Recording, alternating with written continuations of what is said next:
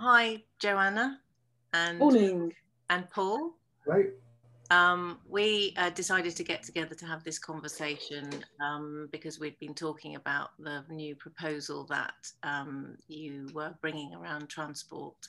And part of that was because I'm a parent and a governor at Ralph Allen School, and I'm from the conversations that we'd had, I've become aware that the proposed ideas would have an impact on enabling potentially more people to access Ralph Allen School more easily via bike, particularly. And so I was just curious to hear a bit more about the proposal, and also would like to be able to share it with the community at the school for them to be able to have an idea of what the proposal is. And I thought having a conversation with you might make that a bit easier to understand, because sometimes it's difficult and people don't have time. So if people could watch a video that just here's what the proposal is from your perspective, that would be really brilliant.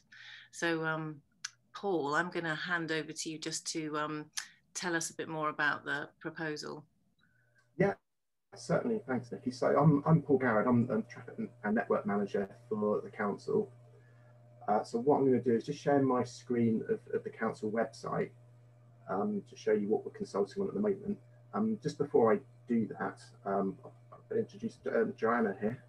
Joanna Wright, our cabinet member for transport. Hi. Hello. Yeah, I'm joint cabinet member for transport services with Neil Butters at Bath and North East Somerset Council, and I'm also ward member for Lambridge at Bath and North East Somerset Council. So we were given money through the pandemic by the DfT a year ago, or money that we could bid for, on emergency active travel measures.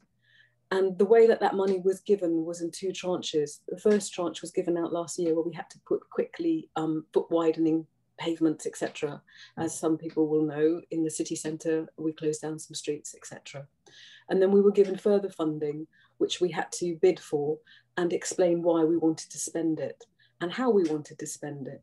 So we've chosen two schemes, but we have to consult on them. And this is one of the reasons why we want as many people to take part in this piece of work as possible. So I'll leave Paul now to explain what those two schemes are. Thank you. Right, so yes, so as Joanna's just said there, with money from the government, which is actually funding two schemes, and we're putting our own funding into a third scheme, which is, it ties in with all three really, which I'll show you in a moment. And for these schemes, we've designed them using new design principles on cycle infrastructure. So I think it's fair to say in the past, a lot of cycle facilities that went in didn't properly serve cyclists, and they really not very direct. And now what we're trying to do is give a lot more priority for cyclists, give them decent facilities that help you get from A to B in a direct line, rather than go all over the place and not really where you want to go. So that's been very much the focus of this, but also not just focusing on cyclists, making improvements for pedestrians as well, and where it ties in improve the experience for bus users too, and to help improve those facilities. So what I'm going to do is just share my screen, and I'll show you the council webpage.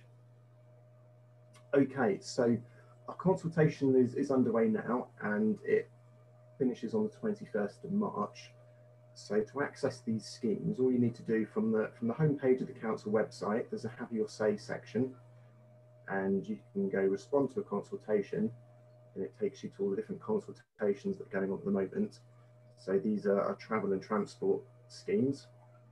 We've got a number of those being consulted on at the moment, but the one we're talking about right now are these active travel schemes. And these are the three schemes. So the ones of interest to us right now are these two in the vicinity of Ralph Allen School. But just worth mentioning, we've also got a proposal to put some new cycle lanes on Upper Bristol Road in Bath that people are certainly welcome to look at and comment on as well. So if I just show you a map of the area. So of course, down here off of Clareton Down Road, we've got Ralph Allen School here. And these different coloured lines represent proposals, existing cycle infrastructure and other things we intend to do in the future. And the blue lines represent the proposals we have at the moment. So just here we've got Beckford Road, we've got North Road, there's the university, this residential road here, Copseland, and then we've got the Rainbow Woods here, taking us down to Claverton Down Road. So just starting on the Beckford Road area, so all these maps are available from the consultation page on our website, and you can just move your cursor along here, and if you click on the point, it will come up with actual detail drawing of what we're looking to do. So Beckford Road is where we are here. So just at the bottom of the page here is the traffic lights junction with Bathwick Street. So appreciate quite a lot of detail going on here, but I'll explain it to you. So what we're looking at doing is putting a new cycle lane on the northwest side of the road, so going uphill. So at the moment, so I've got all these yellow boxes keep appearing. There's some parking along this side of the road at the moment, and what would happen, that would be removed and replaced by a cycle lane that's actually physically separated from traffic. So to make cyclists feel safer, and then just give them a bit of space from passing vehicles. So these pictures here give a bit of an example of what those devices might look like for separating traffic. It may not look exactly like this, but it just gives you a flavour of what we'd be doing. And then where we've got any bus stops where there's a cycle lane, what we'd actually do is continue the cycle lane between the bus stop and the pavement. So what that means is that cyclists don't have to go out into the road and overtake a stationary bus. So it just makes it safer for cyclists and helps give them priority on that route. So that's what we have in Beckford Road. And then as we get to, so that continues all the way along Beckford Road, the cycle lanes all the way up to the traffic light junction here with Sydney Road and North Road. And then what we're proposing in North Road is a road closure by means of what we call a bus gate. So that would be roughly here near King Edward School. So it wouldn't be a complete physical closure of the road.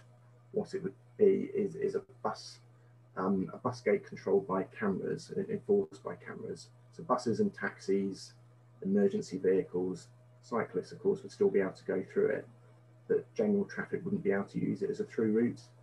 So the idea is to make North Road a much more quiet, relatively traffic-free route to actually get from the city centre up to the university. And out of the three hills, there's three different ways to get from the city centre up to the university, but North Road is actually the least steep hill of the three. And just another part of the proposals here. So moving further towards the university, we've got the avenue here. So this purple highlighted bit is another improvement we'd look to do. So at the moment, the avenue, it's been closed there for years for traffic in this purple section and only open to pedestrians. And what we would look to do is construct a new cycle path right next to that pavement to help cyclists get to the other side of the university. And cyclists use it already, and they're cycling along what's actually quite a narrow pavement. So this would actually separate the cyclists from pedestrians. And it would be a very good route, wouldn't it, to get to the Cats and Dogs Home, to the American Museum, and right. If you're at the university or along on the plateau, as we're calling that area, to get down to Whalley Weir and to the canal. So that's an important link. Yeah, absolutely. So it just opens up, and what we're doing, we're gradually putting together. Well, hopefully not gradually. We're trying to accelerate this process. Really, it's just building a much better network for cyclists. So, and another part of the proposals, I'll just take you on to now. So the same type of area near the university here. So either end here of Copseland, we would put in 2 new zebra crossings, and these are what we call parallel zebra crossings, which can actually be used by cyclists as well as pedestrians. So of course, your traditional zebra crossing can only be used by pedestrians. Cyclists are meant to dismount before using one. But these would actually have a separate area for crossing for cyclists. So that's what you can see on this drawing here, where you've got Copseland, the zebra crossing, and then next to it there's a cycle facility. And we'd also look to introduce a new island here, pedestrian refuge island at the junction with North Road, because that's a really wide junction to cross. So that would make it a lot simpler. So really, having one of these zebra crossings at either end of Copseland then produces quite a nice continuous route through the Rainbow Woods down to Claverton Down Road. And then later on, we'll work on further proposals. They're not ready yet, but we look to improve the existing zebra crossing at the end of the path through Rainbow Woods here. Look to improve the cycle route up to Ralph Allen School here, and then further afield actually provide new cycle links further into Combe Down and Fox Hill and Mulberry Park. That whole stretch we've called Scholars Way. So there's been the sort of understanding that the two universities of Bath Spa and Bath University, either end of the city, could be connected along this whole continuous route called Scholars Way that would link them together. And this is part of an important section of bringing that together. Yeah. So it's quite ambitious and quite a change from what the council's done before in providing these measures for cyclists and pedestrians. And on our website, we've got quite a lot of information on each scheme, how it affects pedestrians, cyclists, residents. And we've given you examples of what these sort of things might look like. So where we have that cycle lane going for a bus stop. So for example, here's a photo of a bus stop that's been designed in a similar way in London, where you've got the cycle lane, comes up to the same level as the pavement, and then goes through like that, and they don't have to go around the buses. That's one example. And I'll also show you a continuous footway as well. I love continuous footways. They're a real game changer to how people walk, particularly because it means that they have the right of way when they get to a road, a junction, rather than a car. That's it. So again, an example from London. Ignore the blue cycle lane in front. That's not. We're not painting all our cycle lanes blue. But here you go, as Joanna's just said. The continuous footway, it kind of makes the side road look almost like a private access, and the idea is you're making the footway, the pavement, continue right across, and it's giving pedestrians that priority. So cars, as they come up, you actually give way to people crossing before they come out onto the main road and give way again. So it's just really creating a change of environment, put pedestrians first. It's only a minor inconvenience to people driving, and it's just really reinforcing pedestrians do have that right of way. So where are those? Were those happening on the route that you just described? Yes, that's right. So on either end of Copseland, that's what we'd have. Its junctions with Wickham Hill and Oakley, and then on Beckford Road, just moving back on the map up here.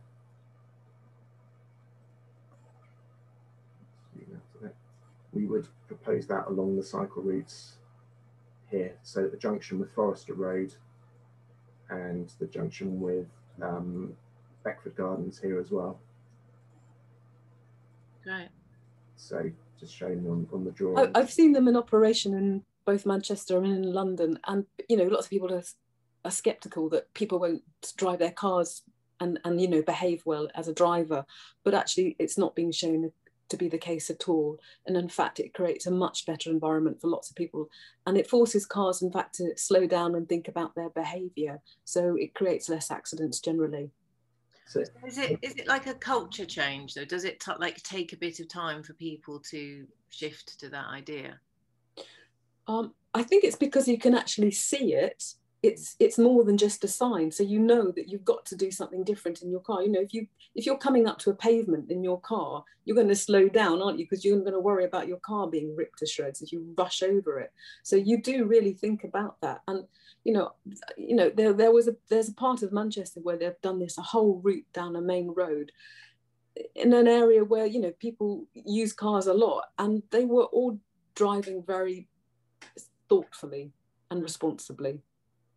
Well, it was noticeable. It looks exciting. I mean, it's exciting bringing some new techniques into the city. I feel like that's, you know, that feels like an exciting thing to add into the whole, you know, that it's not just doing a route that doesn't kind of you know, gets affected by bus stops and things like that. It's really nice to feel like the cycle route is being considered in a way that cyclists, for instance, at bus stops don't have to pull out around a bus, and that's being considered. So I think as you know, I'm a driver and a cyclist and a pedestrian, but I as a cyclist, I'm always feeling I'm having to, you know, stop or get off or go round or deal with things parked on the cycle route. So it's really nice to feel that that's something that is considered, and it also reduces the likelihood of accidents. I know that, you know, students going along cycling to school at Ralph Allen have cycled into parked cars. You know, it's that kind of, it's just having a little bit more of a sense of developing cycle routes that are a bit more continuous. That's it, and it's doing with a good quality as well. So we're not just going to put cycle routes in as a token gesture, and if the road surface isn't any good, then we will improve that. We will resurface it in the new cycle lanes if it's not up to scratch, because we know that road surface is particularly important to cyclists. And going through Rainbow Woods as well, we know that path down there isn't always ideal, particularly in the winter. And we're in discussions with the National Trust at the moment about how we could potentially improve that as well. So that doesn't form part of the scheme immediately, but that's something we want to do as soon as we can, because we know it's not just in summer, of course, people want to cycle. We want people to feel they can use these routes all year round. So yeah, it's certainly putting in meaningful measures, and we want to try new things, but do it safely, so that these benefit cyclists and pedestrians. And yeah, we feel it's the right thing to be doing right now. So sorry to interrupt. The government have, you know, put in two documents, one called Gear Change and one called LTN 120. And the LTN 120 really sort of standardizes the expectations across the country of what cycle infrastructure and walking infrastructure needs to look like. And it's a really quite bold move and a real change across the landscape that will be coming across everywhere. So we have to deliver things now to these standards. We can't just say, oh, let's paint a white line and we're done. And I fully recognise that lots of people will be a bit alarmed about a bus gate at the bottom of North Road and that change. But what we are trying to really think about is the climate emergency and the ecological emergency that we're in. Even Grant Shapps has said that all of us in urban areas need to reduce our journeys by 50% to walking and cycling by 2030. So the way we're going to use our urban landscape is going to be different. And this is about real change in doing that. And 2030 isn't very far away. So how do we get there? And this scheme is a way of enabling that change. So so that's great. Thank you, Joanna. And in terms of North Road, I mean, I'm just thinking of, like, you didn't mention, obviously residents can go through that bus gate to their houses. No? No. So yes, it will cause inconvenience to some people. We do admit that, but I suppose it's the greater benefit really is that it provides a much better environment for cyclists. But at the same time, even though it might cause some inconvenience to residents, at the same time they'll end up with a much quieter road that's relatively traffic free as well. So but they would still have to. They would be able to go to the top and then come down it to their houses. So no one will not be able to get to their home by car. Their journey just will be more circuitous. Right. Okay. Wiggly. So they can get to their houses. They can get to their house by vehicle, but they just can't get through the bus gate. And if you look at North Road after King Edward School, for a good section of it, there are no properties on that first section. And we clearly understand that there are 3 hills to get to the university. There's North Road, there's Widcombe, and I forget the other one now. Thank you, Bathwick. Bathwick Hill, you know, both Bathwick and Widcombe have a lot of residents on them. Out of the 3 of them, North Road has the least gradient, it has the least number of residents along it. And we wanted to basically choose a hill that we thought we could begin this journey on that didn't affect too many residents. And this is what we think is the best hill to begin that.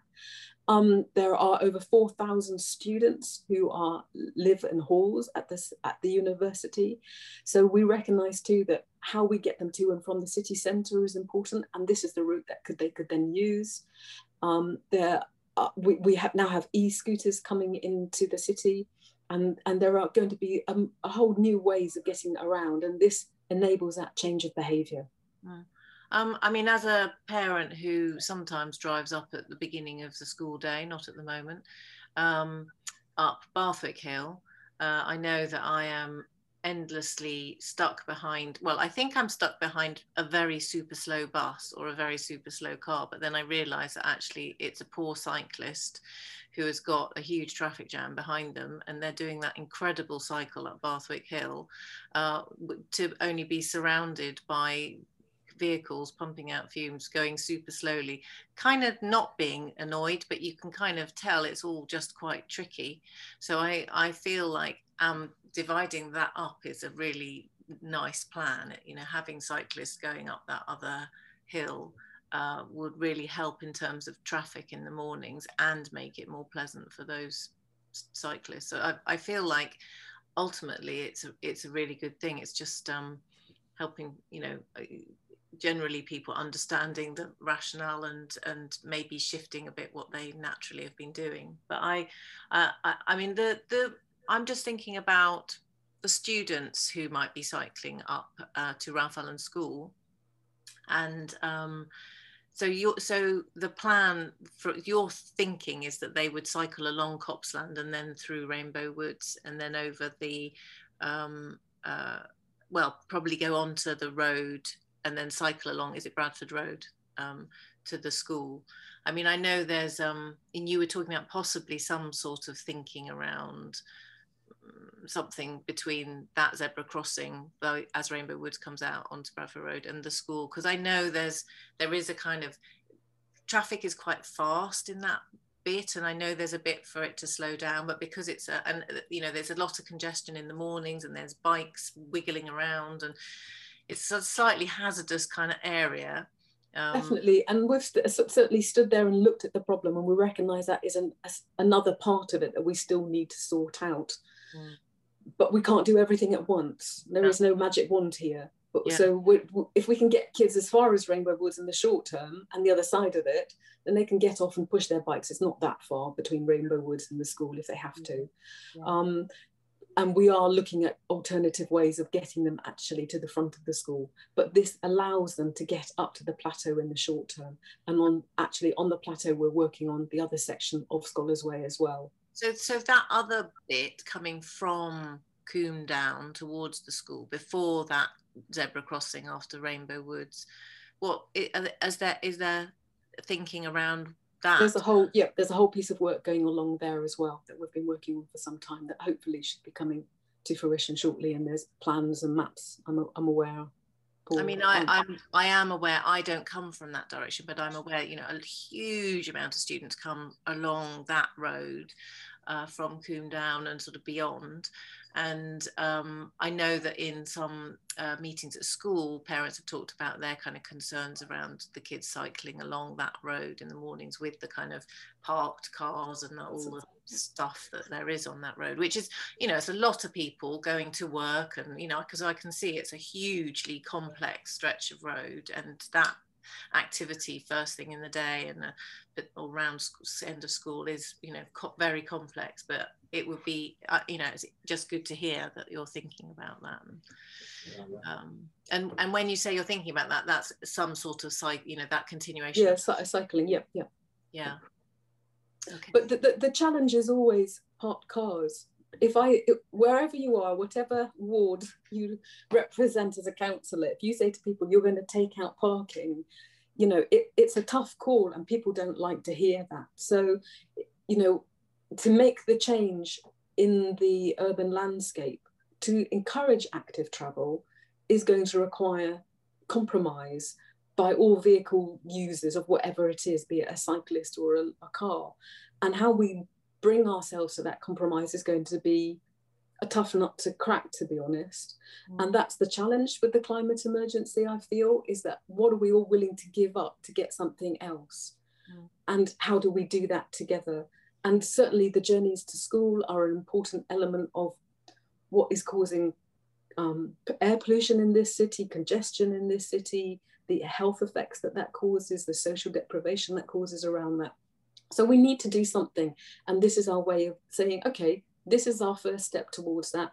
And this is what we think would be a good way of enabling a huge number of people to begin active travel in this city safely that connects together.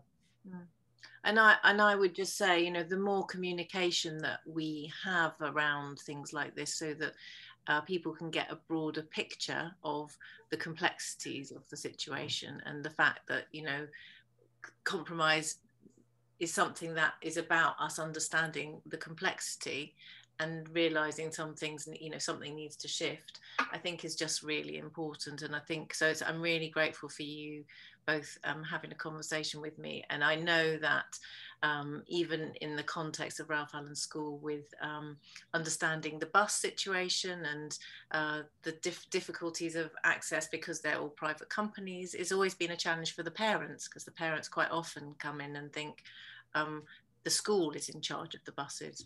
So it's, or the council is in charge of the buses. Council. Yeah, exactly. So, and it's like that conversation that we've been having over the time I've been there as a parent, which has been the last 10, 11 years.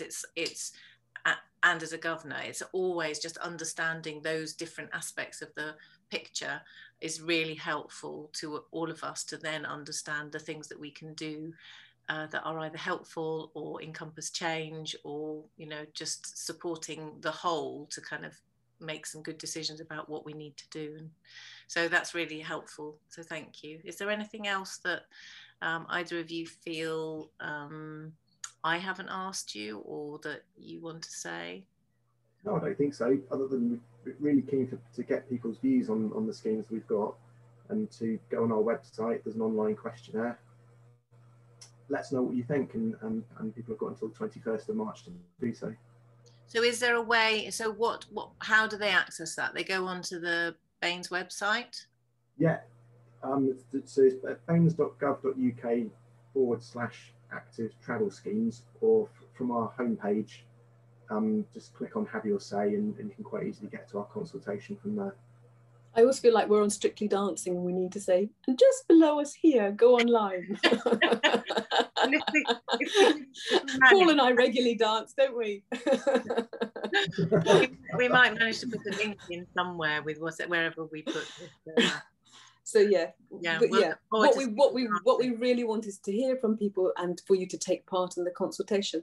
And also, you know, we need to open this up to the whole community, you know, the young people that need to get to school. What are their thoughts about this? Because so often in our consultations, we hear from a very narrow band of ages, and it would be very useful to hear from younger people about what they think, and if they would use this route and think that's a good way forward. So we would really value that as well, if the young people could take part. Okay, that's great. Thank you both. That's really fantastic. And we'll look forward to seeing how it all unfolds and hearing. Thank you. Thanks, Joanna. Thanks, Paul.